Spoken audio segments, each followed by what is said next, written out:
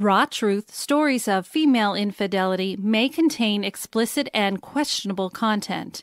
The views and opinions expressed in this podcast are those of the individual podcaster Rebecca Adams and are not based on the advice of a licensed therapist, psychologist, or psychiatrist. Listener discretion is strongly advised. What does ponder actually mean? Well, according to the dictionary, it means think about something carefully, especially before making a decision or reaching a conclusion. Well, as you know, on the Raw Truth Stories of Female Infidelity podcast episodes, we allow women to share their stories in a non-judgmental way about why they stepped out of their relationships. But there are so many other interesting topics that we all need to learn from and not to judge right away. So let's talk about it now. Let's ponder.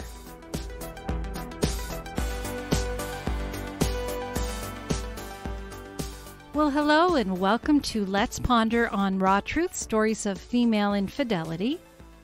Hope everybody is doing well. And hey, did you listen to the last Let's Ponder? I talked about my friend Sarah's mom and how she has been involved online, kind of a sweetheart swindler type of a situation where this man has promised her everybody, pretending to be somebody else. He puts up a different picture, but says his name is who he really is, and it's just a disaster to the point where she's losing more and more money. Mind you, it's money she doesn't even have.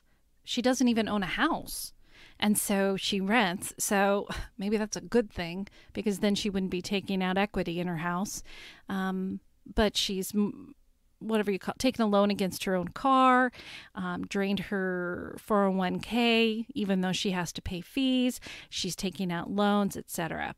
So in talking with my friend the other day, she actually sent me some more snapshots of the conversations that are going on between her mother and this guy. So I wanted to share those with you.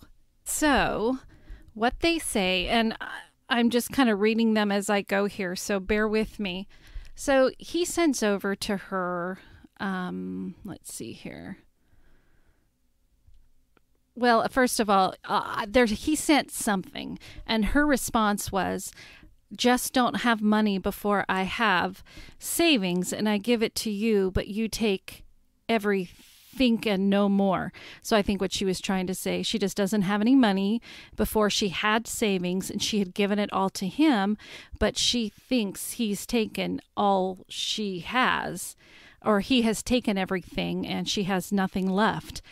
And so his response was, just for we have to, this is hard to read, just for we to have the money so we will not beg anybody for help once the money is released. And then she said, she's asking him, what is your lawyer's name? I've never gotten any messages from him. And he says the name, like Kelvin Jackson. And her mom says, I don't have anything from him. And he responded with, okay, I will tell him now. What are you doing now? And she said, I'm working. And he said, okay, when you're free, let me know. To which she responded, but I don't have a long break to talk to him. How about when I go home? And he said, okay, honey, I will let him know, okay? Mind you, he calls her honey all the time. And then he says this, honey, the month has come to an end, so please, my love, do something for me, please. You are not like this before. What is going on? You don't want me again? You don't want to come over again? Or you want me to go to jail? All because I'm coming to see you? I gave you the detail, I gave you detail to my lawyer, and he wrote you, but you did not respond. And her response is clearly, I just don't have the money before. I had savings and I gave it to you, but you've taken everything and I have no more. To which he says, something about it gets cut off just for we to have, maybe that's just, I don't know. And she says, but I told you I don't have any money saved. And he said, I know, but I'm in a situation now that you have to join hands to help me out. And she says, how do you want me to help you out? And he said, honey, the month has come to an end. So please, my love, do something, please. I can't see her mom's response, but I can just send what he wrote. So this is him pushing her. So it says, miss you so much, my darling. How was your night? Hope you are going to work today. And she responded, and again, I don't know what it is. And he said, good, just sitting down in my room thinking what next. And I assume she's like, what are you talking about? Or thinking what? And his response to whatever she said was, because I gave them $23,000. Now I have nothing left with me. All is just to keep my funds saved for me. And then I need to balance them. Their money, is there a plan outside? Again, I don't know what she responded. And he said, you told me you are working, right? So, honey, you don't have a plan for me? And whatever she said, he responded with, okay. And then he sends this about claiming my box. You don't want to contribute anything for me so I can get it. I will give you 20% of it, I promise, because you have tried a lot for me. So, honey, anything you can use to assist me so that the funds can be out for us. You know we really need money. And then she sent a little snapshot of a tiny chat, and it said, her response was, but I told you I don't have any money saved. And all I can see with his is, I know, but I'm in a situation and I don't have anything beyond that. But it just makes me want to puke because he will not take no for an answer. He pushes and pushes and pushes. And it sounds like she's realizing, holy cow, this guy has screwed me over, but she just won't let go of that promise of love. And it's just absolutely heartbreaking. On Raw Truth, Stories of Female Infidelity, I share stories of women who have been unfaithful to their spouse or partner. I provide them with a safe place to be able to explain what happened and why they chose the direction of infidelity. If you have been through this, whether it be because you were unfaithful or you were betrayed, you know that you just can't open the topic for discussion with your family and friends. It can be very lonely to process it all on your own. I know from my own experience when I was being unfaithful, the emotions that can all be too consuming. These reasons are why I chose to create this podcast. I don't condone infidelity, but it happens, and I refuse to place judgment on anyone.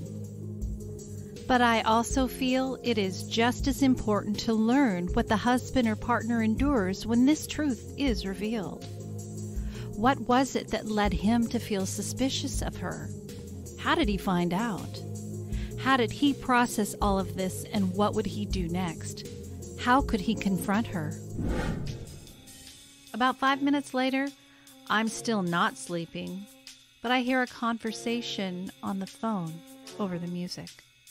I heard Becky on the phone, but her voice was different.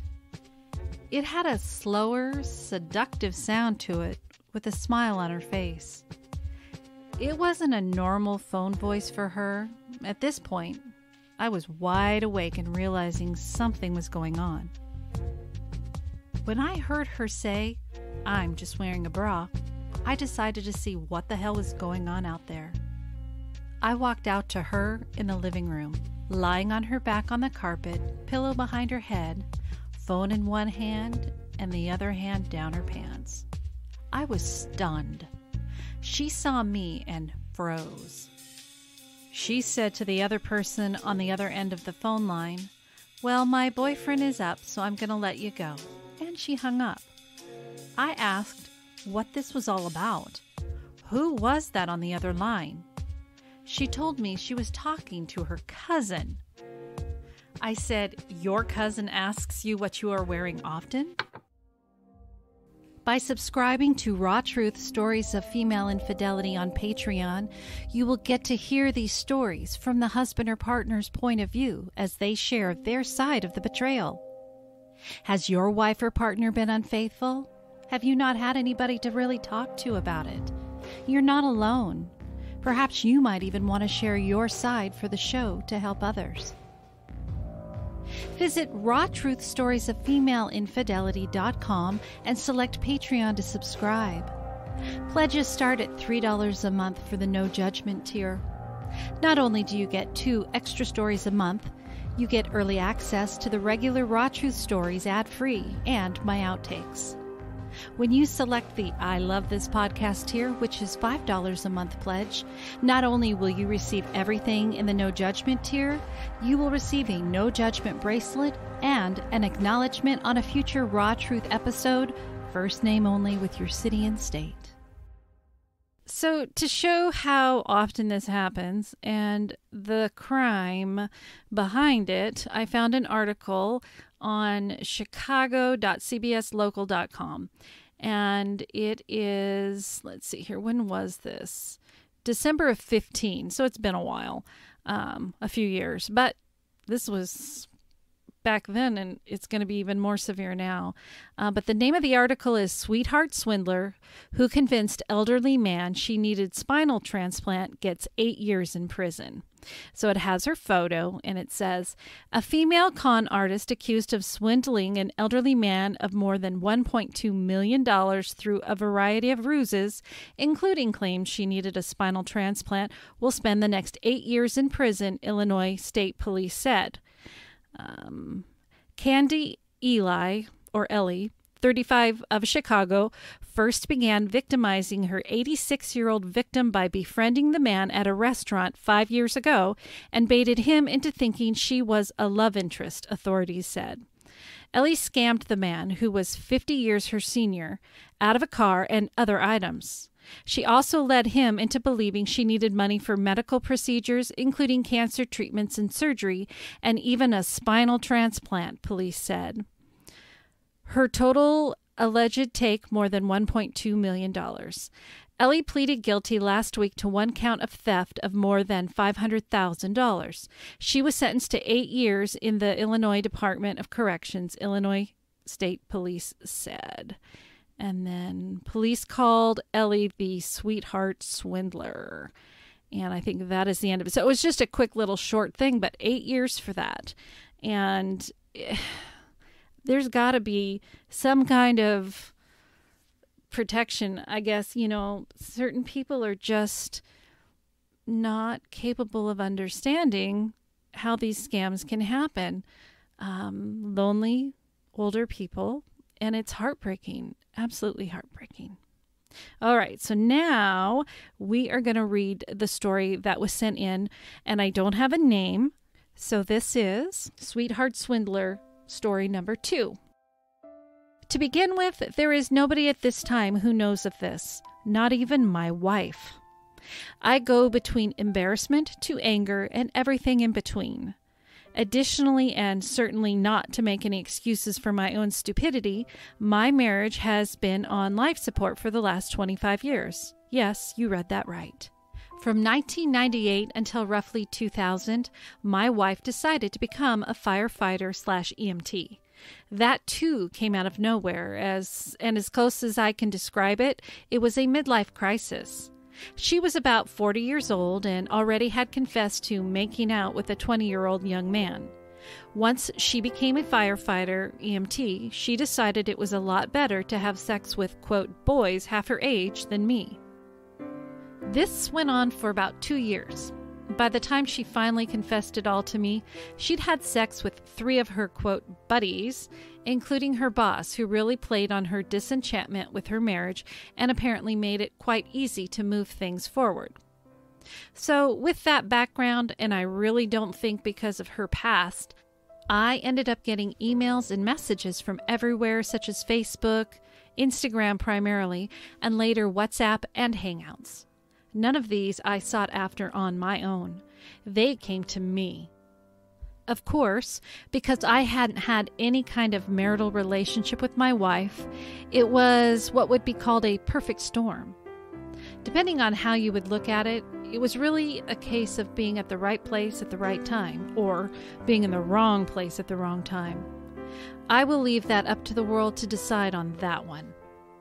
When you're 61 years old, giving all I can into my side of the marriage and not having anything reciprocated back, believing that marriage is 100%, give and take, I was all in, while she didn't seem to care enough to give anything to me. Sex? That has now been gone for the last 4+ years. Celibacy wasn't in my plans at all. I could go on for several more pages about how all that happened. This one woman who took me for about $5,000 literally came out of nowhere. Again, I wasn't even looking as she came to me on Instagram. Almost right away, she started to send me nude photos and videos. Both were a bit more professional than your standard pictures taken by a cell phone. I questioned that. Quote, "Have you ever done any modeling?" "No." And wow, then I took it one step further, and without getting into the reason why I asked the next question, "By chance, are you in porn?" No. Already, there were 2 red flags that I kind of brushed off. Here, I was taking the word of someone I'd never met, seen, or heard of before. In the mental state I was in, everything I could have wanted to satisfy my built-up lusts were almost like a dream come true. My wife had had 3+ affairs dating back to 1998 to 2001. I, nor we, ever went through counseling for this. Ironically, all the signs and feelings were there to drop her to the curb and tell her not to show her face around our home again. But mistakenly, I chose to stay in the marriage with her because all 3 of our daughters were under the age of 16 at the time. But fast forward to current times with this woman. It became the perfect storm, or maybe also being in the wrong place at the wrong time. Either way, it was a huge mistake. I felt like I was 16 again with hormones on full speed ahead. Then the money requests started coming. First small amounts like $25 to $40, which then sometime later became much bigger, $100 and more. The most I sent to her was $1,200 at one time. I, by this time, was borrowing from my children and my sister. Each time, I thought I had a solid reason for it, a lie, as well as a way to pay them back in a short period of time. All of those repayment ideas was based upon what this woman told me would be when the money she said she would pay me would show up. It never did. I'm sure the question comes to mind. How did you sneak all of that money by your wife? Well, I had a business account that I put money I made from side painting jobs to putting all the money I was making donating plasma into my own account. My wife made it easier to do, as she said all the money I made painting and donating plasma was mine to spend, and that I did. As far as family members I borrowed from, all kept it a secret because they trusted me, their dad, for all the reasons I said I needed the money for. After about 6 months, maybe a little less, the light started coming on. Call it inspiration or just luck, but I started to doubt everything she said. The stories she told made it easier. But to throw a curveball into this was her promising she would not only pay me back all the money, but later upped that to all of my money plus about $12,000. Even though I bought that hook, line, and sinker, my doubts continued. I stayed in it with her as I started to see how all the money I had sent her would soon be replaced and nobody would know the difference. So I thought. My wanting to stay with her was all driven by this time by the money she was supposed to send me. I was an idiot. I soon found out she actually was a porn star. In fact, a very famous and rich one. It's amazing the things you can find on Google search and YouTube. It was all right there. I gathered all of that together and confronted her with it. By the way, she lived in Houston, Texas, so there wasn't any physical contact. She flat out denied all of that. She wasn't even a good liar. Even though the money being sent to her stopped, her texts to me didn't. Even though I blocked her, she added new phone numbers as well as using social media sites. It was crazy. She even tried to offer she would fly to where I lived to call it, let's consummate the relationship. Oh, hell no. I wasn't going to let that happen, and it didn't. Almost a year after it started, I put an end to it. Did I feel guilty and stupid? Yes and yes. Will I end up telling my wife about it? Yes. When? I don't really know. Added to all of this, and you may have already figured out this part, our marriage has pretty much been on life support since her affairs. I was, for about the next 8 to 10 years after her affairs, was staying in the game until our youngest graduated. Now we are empty nesters. We are still together. I wouldn't call it a 42-year happily married relationship. We are more roommates than husband and wife. I still get offers from women about, gee, I am a single woman and I saw your pictures on Facebook or Instagram and you are sure handsome. Those kinds of requests. Fortunately, I get out of that before it can get started. Lastly, one other factor that I swear had something to do with me going down the wrong road was about 5 years ago, and I voluntarily left our bedroom. My wife, in order to send the don't even think about asking me for sex signal to me, she would line up extra pillows we had and would line them up like a wall between us. After a short time, I challenged her on that. Her flimsy excuse was, I don't like you breathing on me. True word for word what she said. So, pent-up sexual needs weren't and aren't being taken care of. Soon after that happened was when I started looking at porn, and just like I was being a 16-year-old. I was sleeping out on the couch for about 3 years of that until our middle daughter found out about it. Why did I bring this up? I had heard some time ago that sometimes it's a good thing that, for different reasons, couples should not sleep in the same room. I will promise you this is not entirely true. Depending on how it happens, it starts building distrust almost right away and more harmfully opens itself up to things happening that shouldn't, such as in my case. Once I tried to bring up and I told her I'm tired of living like roommates. No response or change since that time. Yes, we need to either fix this marriage up after 14 plus years or become one of the growing numbers of couples who are described as gray divorce victims.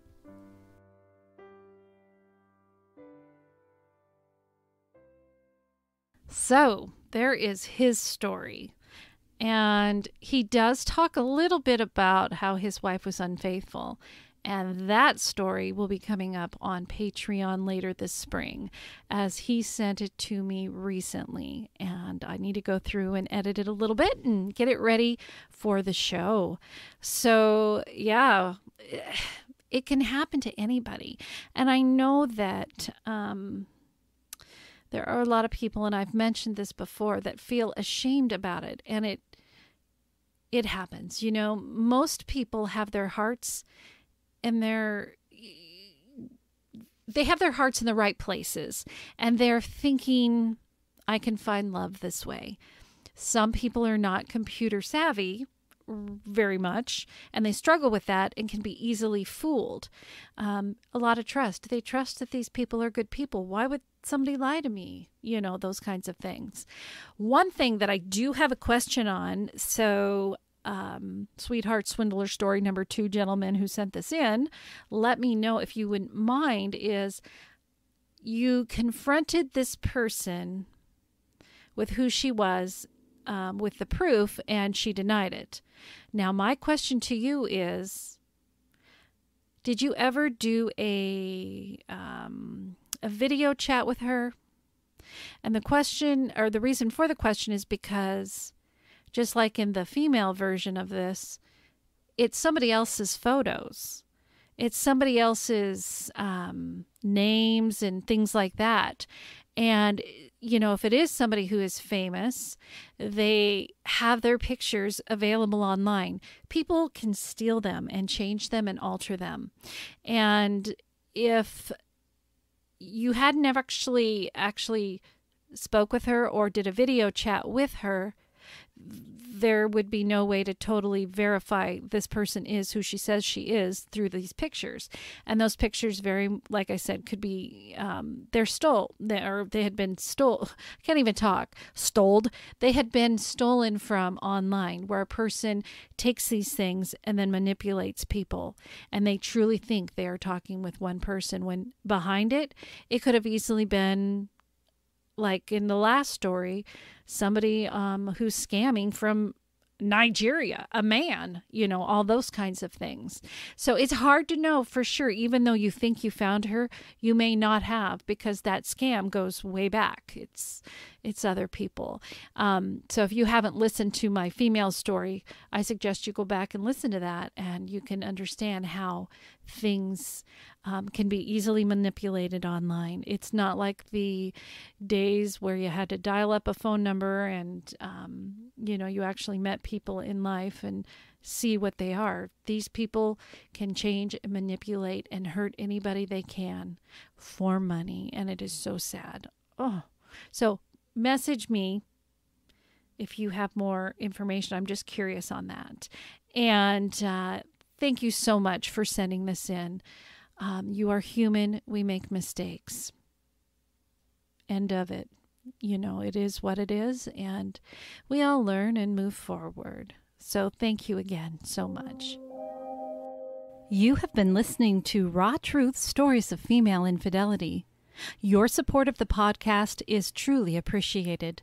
Be sure to visit my website at rawtruthstoriesoffemaleinfidelity.com to access story guides, subscribe to Patreon for bonus episode of the men's side of female infidelity, and to vote for this podcast to be in the Hot 50 Countdown for Podcast Magazine. To submit your story for the show, share feedback, or if you have a Let's Ponder suggestion, please email it to rebecca.rawtruth@gmail.com or send by snail mail to Rebecca Adams, P.O. Box 821064, Vancouver, Washington 98682.